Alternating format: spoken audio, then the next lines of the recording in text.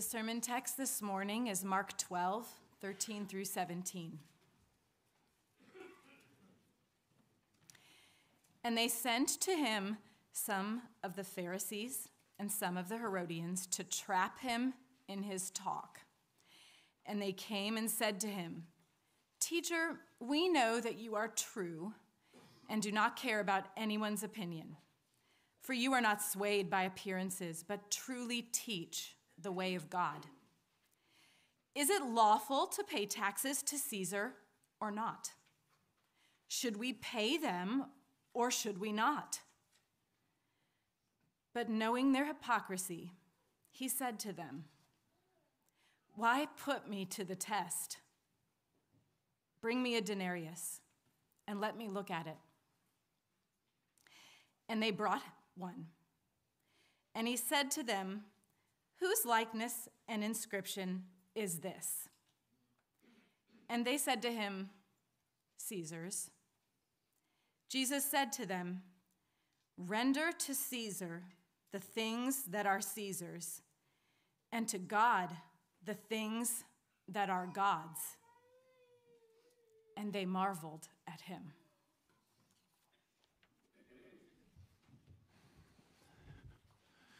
So it was on Tuesday. I was driving to work, coming down 540, newly paved, nice road to drive on now.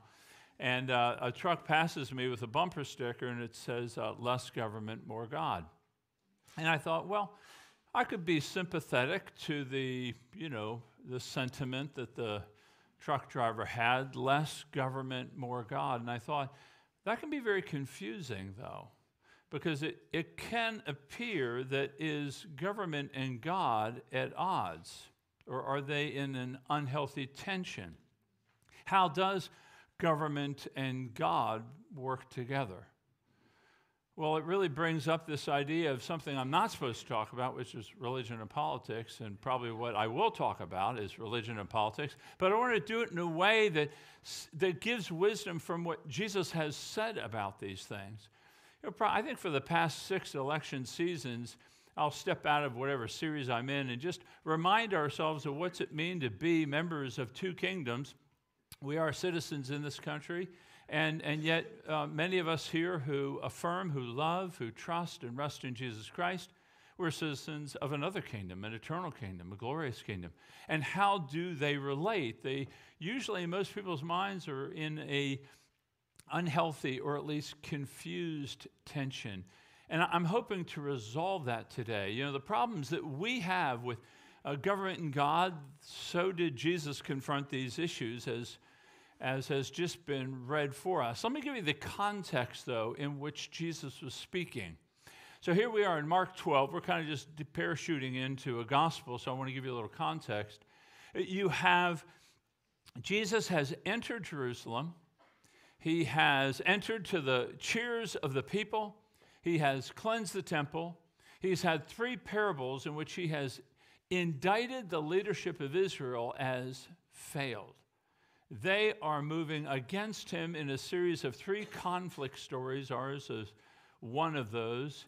And in this conflict story, they are seeking to get him removed, ultimately to have him killed. That's the desire that they have. And Jesus, of course, they're going to trap him. That's what you see in the first couple verses. He's going to escape from that trap in 15 and 16, and then they're going to respond by marveling at him. So what I'd like to do today is just look at how they set the trap, how he escapes, and in his escape is where we draw this wisdom for the relationship between rendering to Caesar the things that are Caesar's and rendering to God the things that are God's, and how do we live in that tension.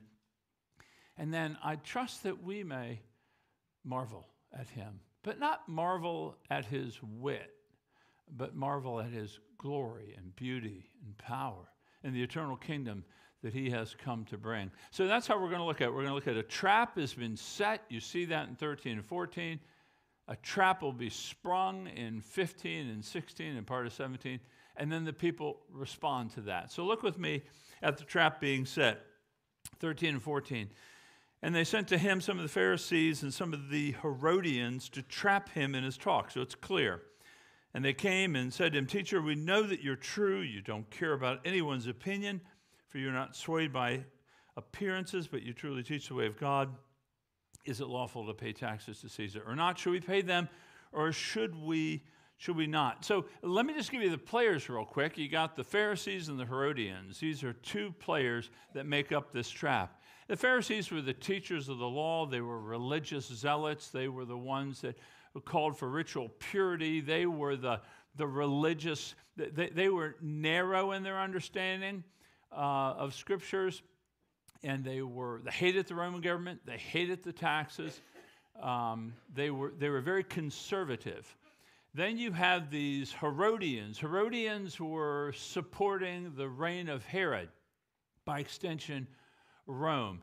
They tended to be liberal and accommodating. They relied on the taxes. So if you're kind of picking up what I'm putting down, you understand these are two opposite groups, both sides of the aisle.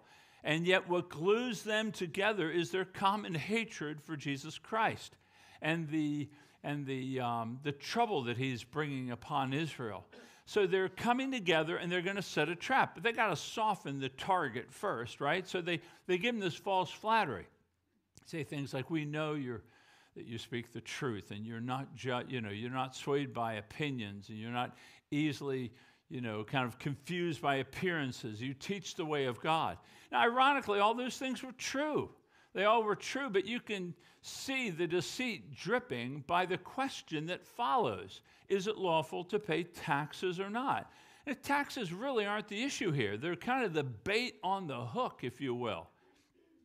The taxes, just so that you understand, it's a poll tax. It was a tax charge on every adult Jewish, whether male or female, from 15 to 65. They were charged this tax. It wasn't a large sum of money. It was a denarius. It was one day's wage, call it $100, but they would have to pay it. Now, this tax was charged politically and religiously. I mean, politically, you're giving money to an opposing force in your country.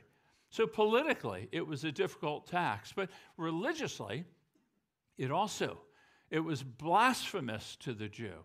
Why? Well, a number of reasons. First, it had an image on the coin, this denarius, an image of the emperor. The second command is don't create any images, but also the inscription on there. Tiberius, son of divine Augustus, was printed on that. On the other side, high priest. So it's claiming deity, violating the first commandment. So you see that this was not just a tax to be paid. This is an affront both to their political position as well as their belief in God. But where's the trap? Well, the trap is in the question. If Jesus says it's lawful to pay these taxes, then he alienates himself with the religious. They were thinking he was a prophet of God, and what's he doing? Funneling money to a foreign government, a pagan government. But if he said, don't pay the taxes, well, then what will happen? Well, now he's seditious, rebellious, an insurrectionist. He's coming against Rome, and he'll have the wrath of Rome upon him. So either way, it's kind of like tails, I win, heads, I win, tails, you lose kind of scenario.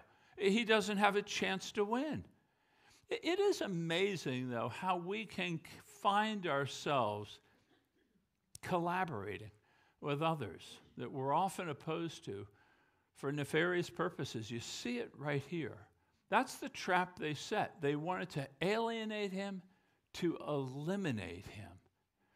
Now, he will die by the end of this week. He'll be crucified.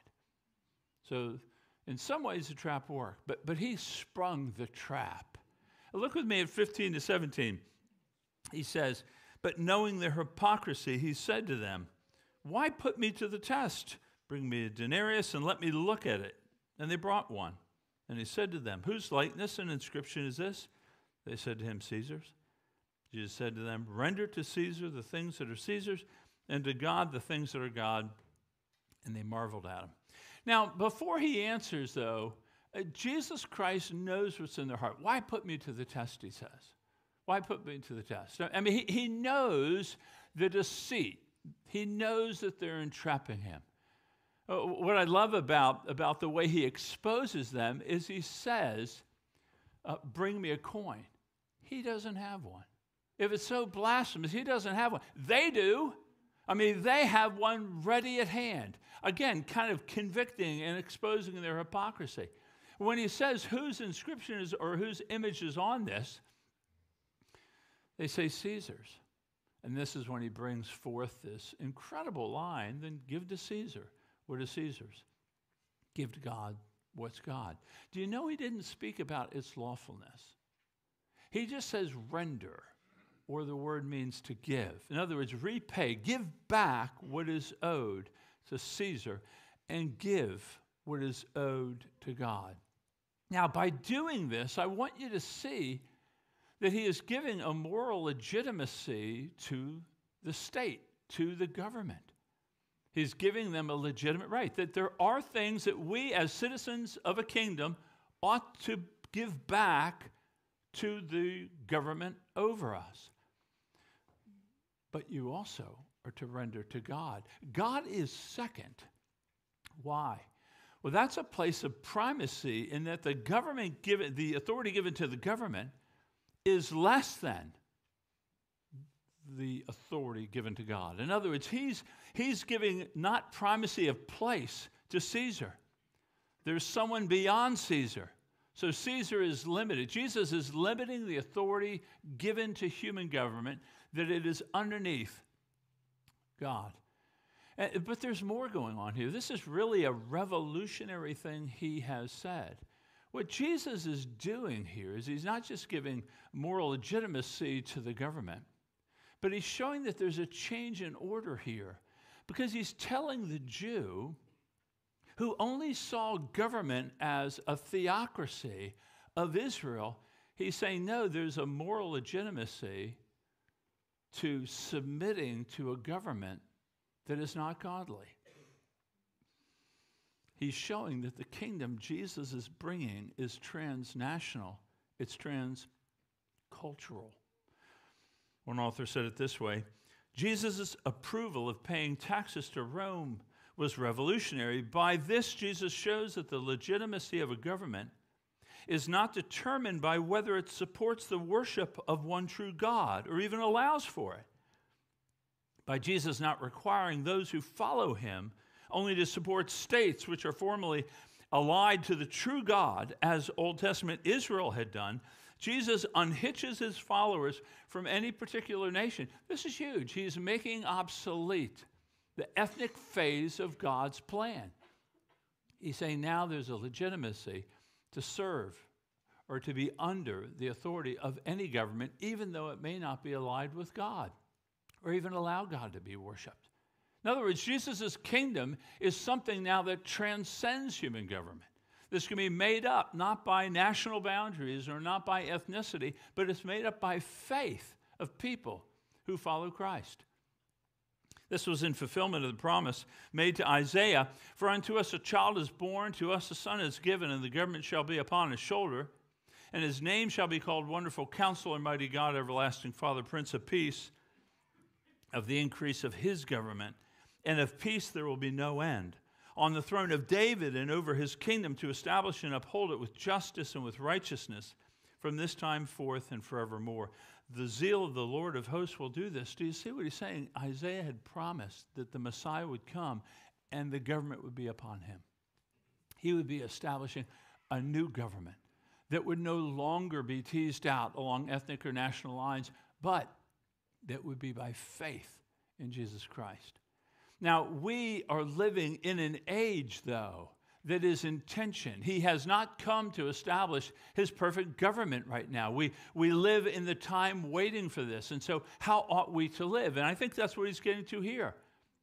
When he's saying render to Caesar, while waiting for his kingdom to come in its fullness, render to Caesar the things that are Caesar's, render to God the things that are God's. So I want to tease that out for you with a number of implications here. First, what does it mean to render to Caesar the things that are Caesar's? Well, as I said, I think there is a moral legitimacy of the state to exist, that Jesus is affirming the existence of the state, that God has in fact ordained the state to carry out a degree of authority over a people. Now, this shouldn't surprise us. Government has always been part of God's creation. In the beginning, with Adam and Eve, they were made, male and female, he made them. He gave them rights to subdue, to multiply, to exercise dominion. That is government. But we see governments in our family, between parents and children. We see a government within the marriage, between the husband and the wife. We see government in the church with elders and deacons and members.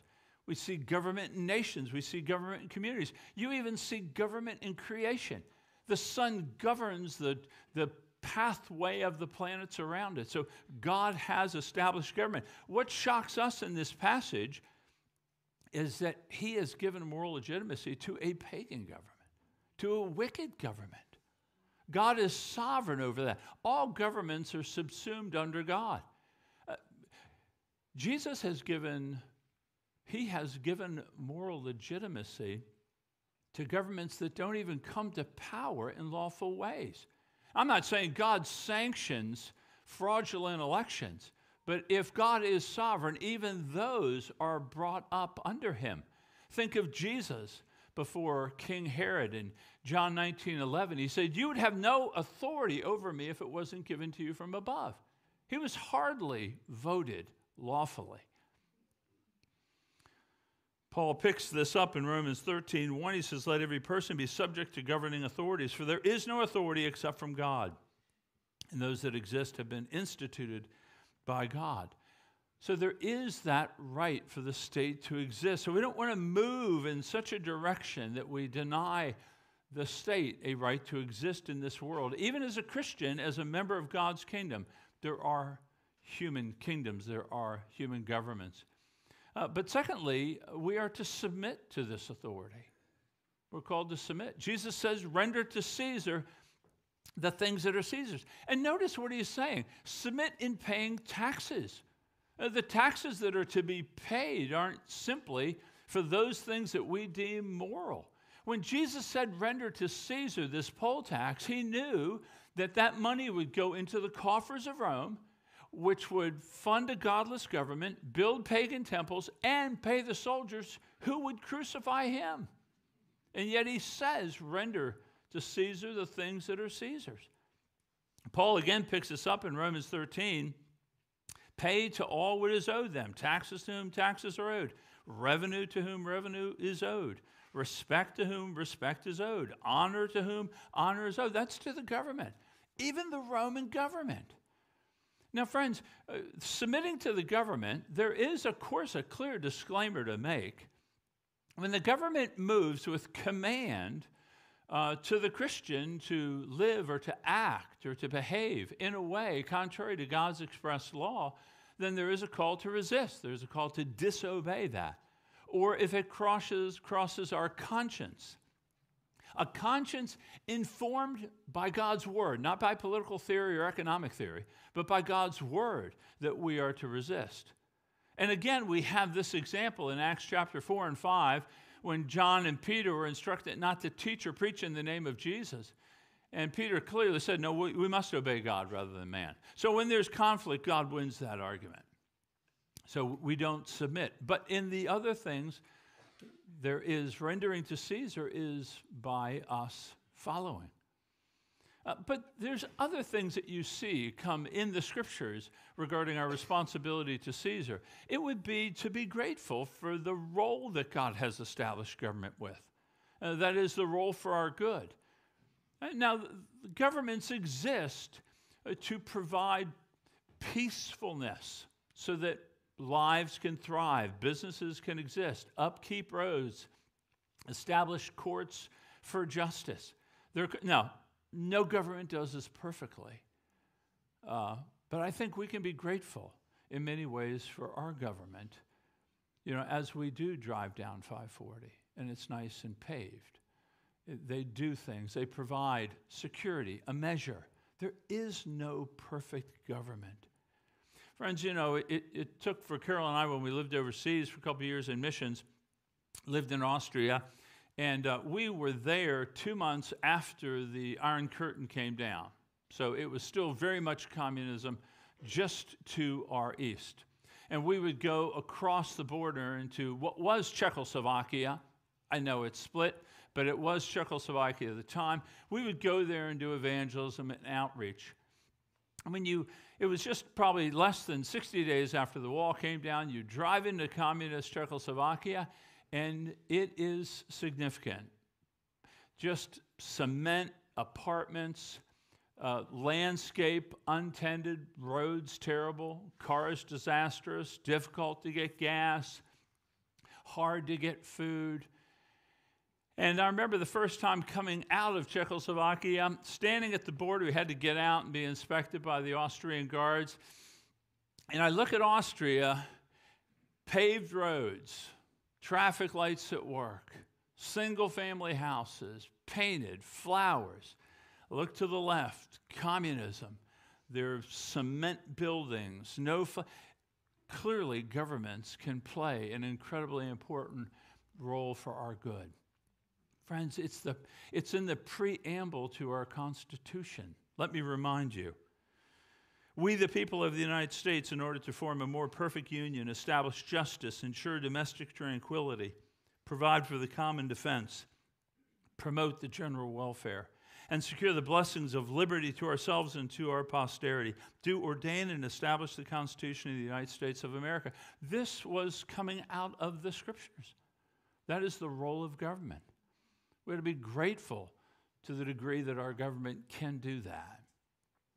But not just do we thank and are grateful for the government, but we also want to engage in it, participate in it, steward the rights that we have. Friends, we are the church. We are the salt and light, the conscience of the government, speaking to the issues that we see and engaging either with agreement or disagreement over those issues. We can participate. You know, some issues, immigration policy, foreign policy, these are very, very difficult. But there are some issues that are very clear, the right to life for the unborn. We want to participate and engage in our government over these issues. We want to vote. I encourage you to vote, to look at the issues, to line them up with your understanding of God and the Scriptures, and vote accordingly. In the 16 elections, only 33% of evangelicals voted. The smallest percentage were from the 18 to 24 range. This is a responsibility we have to engage in. But we also want to honor the government. You know, in 1 Peter 2:17, he says, honor everyone, love the brotherhood, fear God, and honor the emperor. To what degree do I mean by honor? I don't mean you agree with everything, and I surely don't mean that you shouldn't engage in robust debate over these issues. But may our rhetoric not be demonizing and villainizing, and really producing character assassinations, particularly on social platforms. We want to speak in a way that is recognizing they wouldn't have that authority if it wasn't given to them by God above. So we want to speak in a way that is truthful but respectful.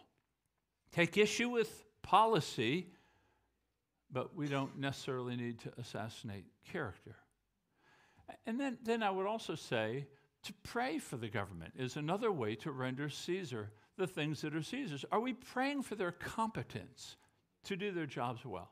Are we praying for their wisdom to enact right laws? Are we praying for their fairness in carrying out justice? Are we praying for their humility, knowing that they'll stand before God for the authority that they have been given? We're not looking at them to be spiritual leaders. We're not looking at them as some pastor-in-chief. No, they are often secular governors, and we're going to pray for them to govern well. Paul tells us this, of course, in 1 Timothy. I urge then, first of all, requests, prayers, intercession, and thanksgiving be made for everyone, for kings and all those in authority, that we may live peaceful and quiet lives in all godliness and holiness. This is good and pleases God our Savior. Do you hear what Paul's saying? It is good. God is pleased when we pray for them. Labor. God move circumstantially. God in the past has used Darius to fund a temple. He's used Nebuchadnezzar to bring judgment upon nations. God can raise up kings and he can set kings down. Our responsibility to render to Caesar is to pray for their well-governance and not to place expectations on them that we can't. So are you rendering to Caesar the things that are Caesar's? Are you being a good citizen? This is where we start. In the church, we start with ourselves. It's easy to castigate all those around us, but let's just start with ourselves. I think that's what Jesus is getting at when he says that, about the, kind of the speck in someone's eye and the plank in our own. The speck needs to come out. I mean, if any of you have had a speck or an eyelash in your eye, it hurts.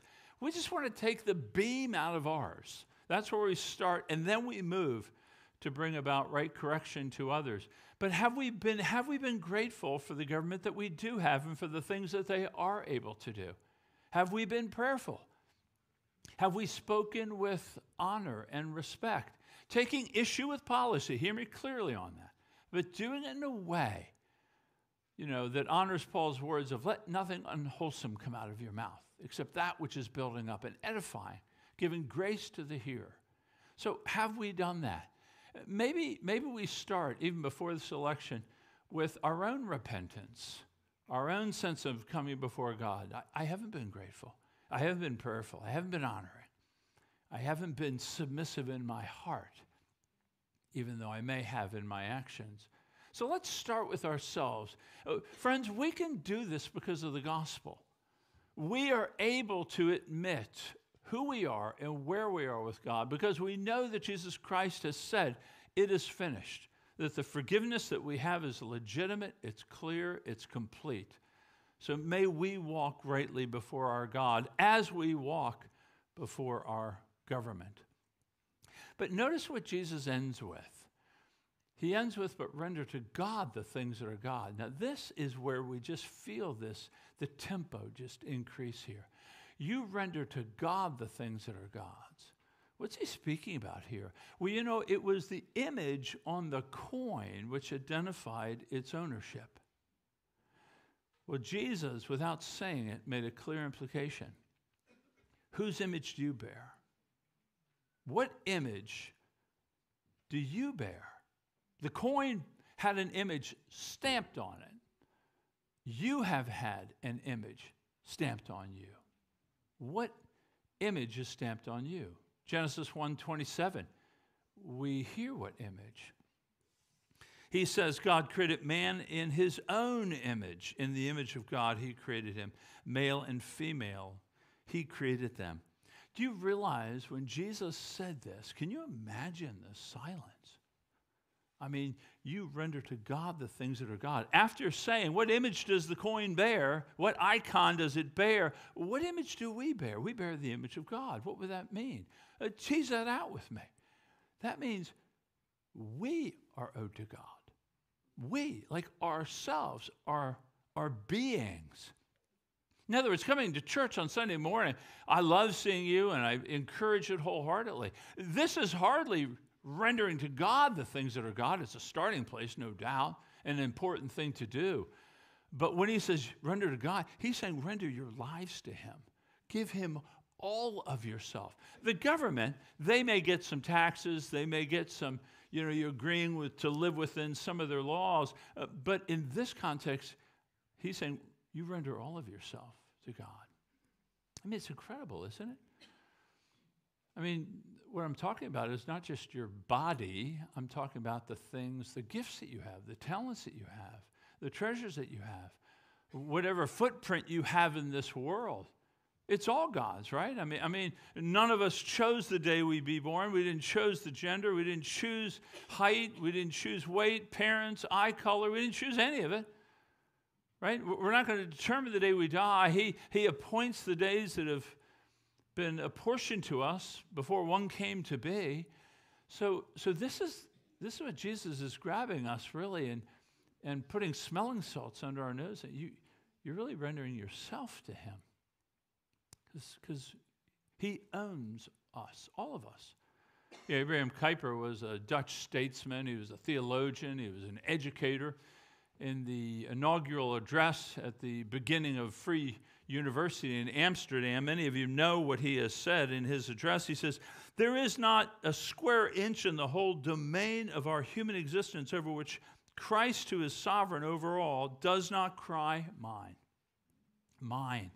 Now, for the Christian here, I think this makes sense to you. You remember the words of Jesus? What are we often most worried about? What we're going to eat and drink and wear. And yet he says, don't worry about what you're going to eat, drink, or wear. He says, you seek first my kingdom and my righteousness. Same kind of line. To what degree do you see yourself rendering yourself to God? When you look at your life, when you look at your time, your willingness to be inconvenienced, the money you have, the gifts you have, to what degree are you rendering yourself to God? And even if you're here and you're not a Christian, I'm grateful that you are here. It's a difficult place to often come. But do you realize that you bear the same image that we bear? Every male and female in this room, you bear the image. You're vastly different than all of creation. You have relational capacities no other created thing has. You have moral capacities, understanding right and wrong. You have capacities to understand eternality. You know that there is something beyond, even though you can't describe it or perhaps even fully understand it. You have spiritual capacities. No other creation has this. We bear his image. And even for you as a non-Christian, you are owed to God, and you will stand before him one day and make account for how you have rendered yourself to God. And Christian, likewise. Friends, this should cause us to pause and probably sit down, maybe take a deep breath. Now, this is where the gospel is such aid, not just to the Christian, but to those who are considering Christianity. See, in the gospel, we find that God does not remain aloof outside of human government, kind of in a safe spot for himself. But he sends his own son, as promised, to enter our world, to be born of a woman, to be born under the law, to be born under human government. And he renders himself completely to God, even to death. And the full rendering of Jesus Christ, this is the gospel story. This is what all of Scripture is driving towards, and from which all of Scripture is rejoicing over in the table that we celebrate even today.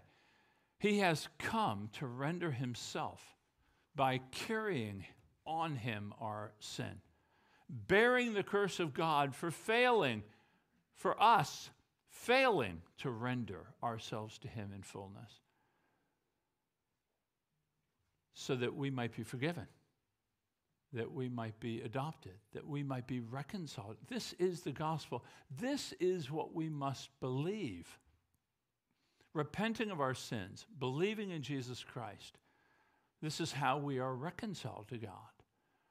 Friends, I hope you see that rendering yourselves to God begins by coming to him in repentance and faith, being forgiven, being adopted, being drawn into God's family. But there's other things that we need to do that follow that in rendering ourselves to God. It is our affections, rendering our affections to God. Jesus said the greatest commandment is to love the Lord your God with your heart, your mind, your soul, and your strength. To what degree are our affections growing to God? We may be very dutiful in our walking out what we understand the Christian life to be. I'm encouraged by many of you in your faithfulness. Are your affections growing as well? Is our relationship with God kind of like that marriage that they're kind of together, but you don't know if they really love each other? Has our love increased for God this year? Has your appreciation for his character, his beauty, his glory? Has your thoughts of Christ matured into a deeper love that affects your obedience and willingness to walk in holiness, not because you have to, but because you want to? Has our love increased, or have there been other things that distract us from our affections. Or maybe you're here today and this is the first time you've heard that affections are part of this Christian walk where we ought to be. Do I love him as he loves me? You know, that many distractions, one distraction that comes around this time of year for us is politics. Andrew Fuller was a Baptist pastor, English pastor in the 18th century, theologian. And he wrote a book called Backslider, and he speaks about how many people who once were zealous and excited about God can tend to lose that enthusiasm and excitement over time. And he says this, that one of the main culprits in his world or in his book was taking an eager and deep interest in political disputes. He saw politics, he said, has a distinctive power over the human imagination that uniquely competed for this ultimate supremacy within the soul.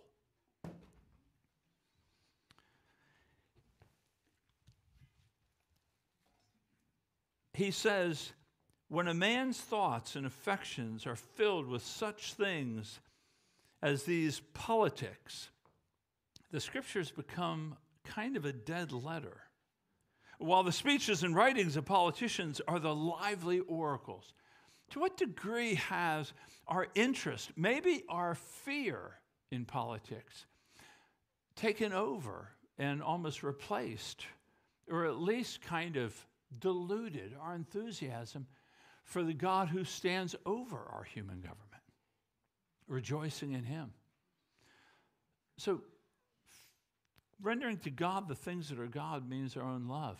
But also rendering to God the things that are God, it also speaks to our doing good for others. You know, the second command, like the first, love the Lord your God with your heart, your mind, your soul, and your strength, and love your neighbor as yourself. You know, Jeremiah the prophet even told the exiles in Babylon, in Jeremiah, he says, seek the welfare of the city where I have sent you into exile and pray to the Lord on its behalf, for in its welfare you will find your welfare. Friends, our responsibility to rendering to God the things that are God is using the gifts and the talents that we have for others.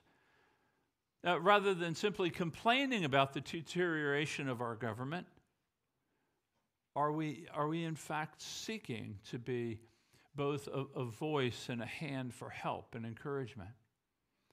And then last, rendering to God the things that are God would be this, and this is critically important, that your hope would be anchored to the gospel, not to the government. That your hope would be anchored to the gospel, not the government. Let me explain what I mean. Governments can't change people. They can curb behavior. They can't change anyone. Governments come and governments go. Political solutions always disappoint. Whenever the church has tried to wed itself to the power of government, it has always come at the expense of the gospel and its witness.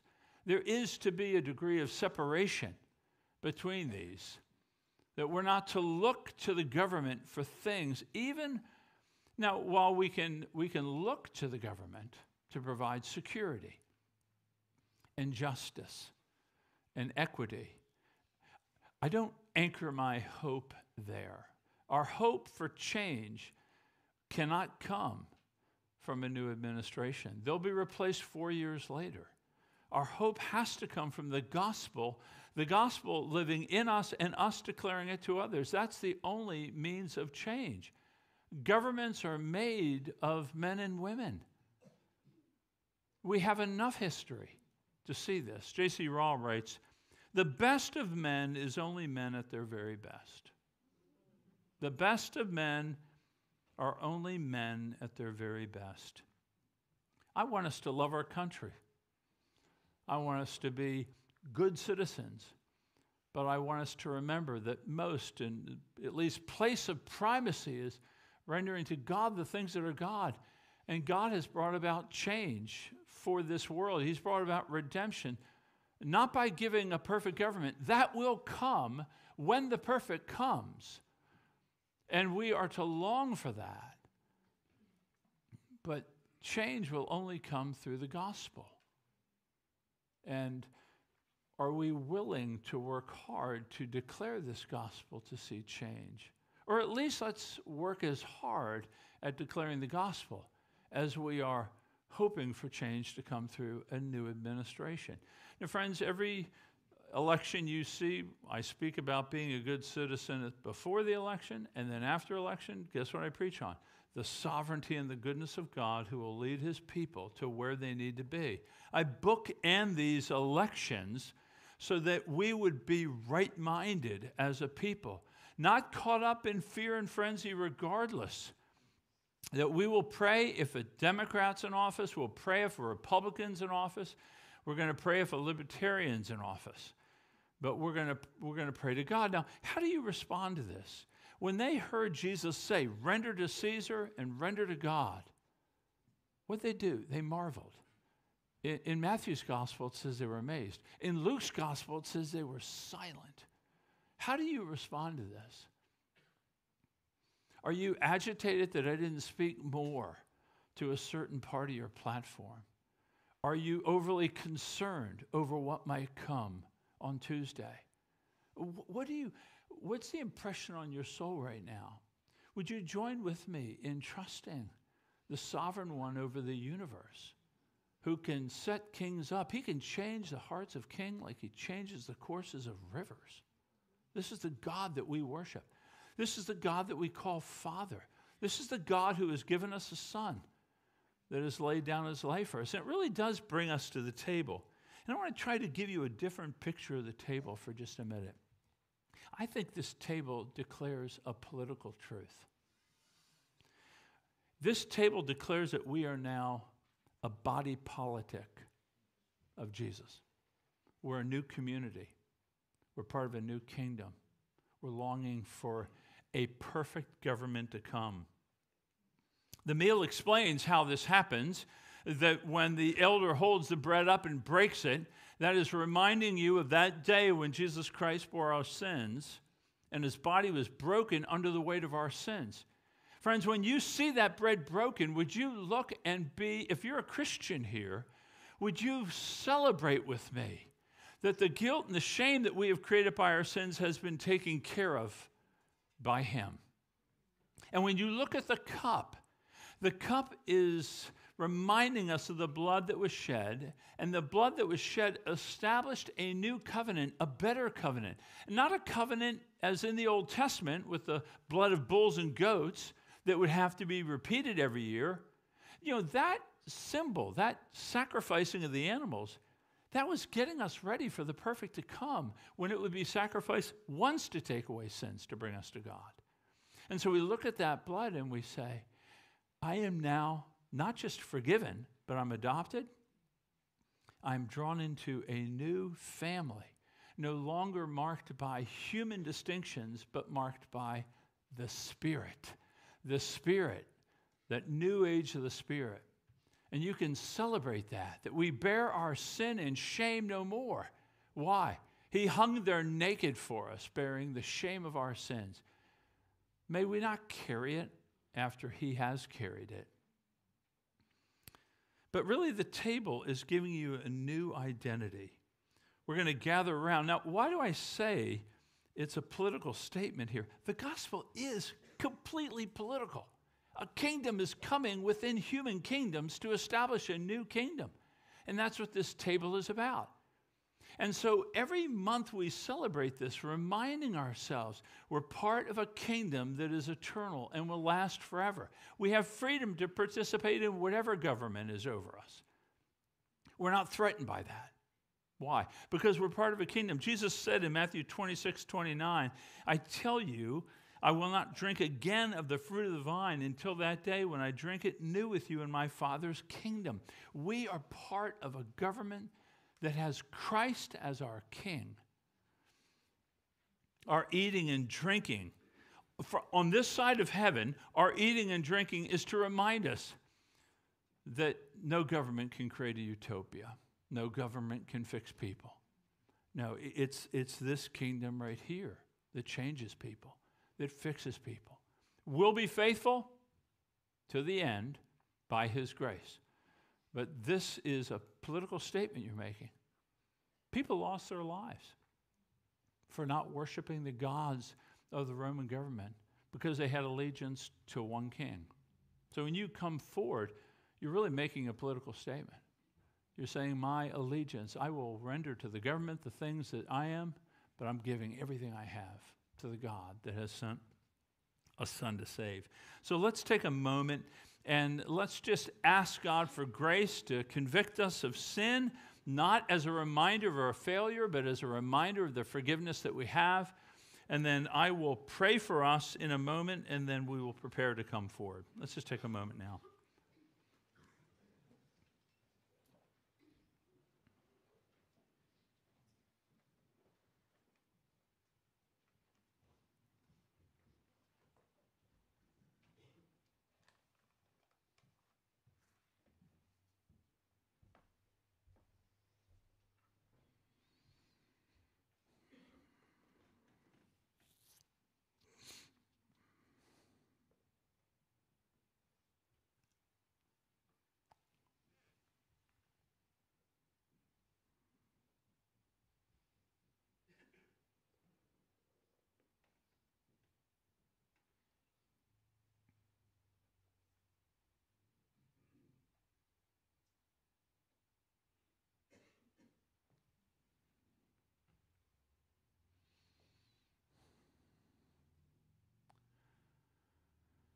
Friends, hear these words of encouragement and assurance. If we walk in the light as he is in the light, we have fellowship with one another. And the blood of Jesus, his Son, cleanses us from all sin. If we say we have no sin, we deceive ourselves, and the truth is not in us. If we confess our sins, he is faithful and just to forgive us and to cleanse us from all unrighteousness. Father, I pray that your kindness and your mercy and your grace would be felt upon our souls even now in a palpable way, that for those who bear your name, they would receive the joy of knowing that the Son, who is the judge of all mankind, who did lay down his life, who was raised for our justification, has said, "It is finished." So may we celebrate him and his great work. I pray in the name of Jesus. Amen.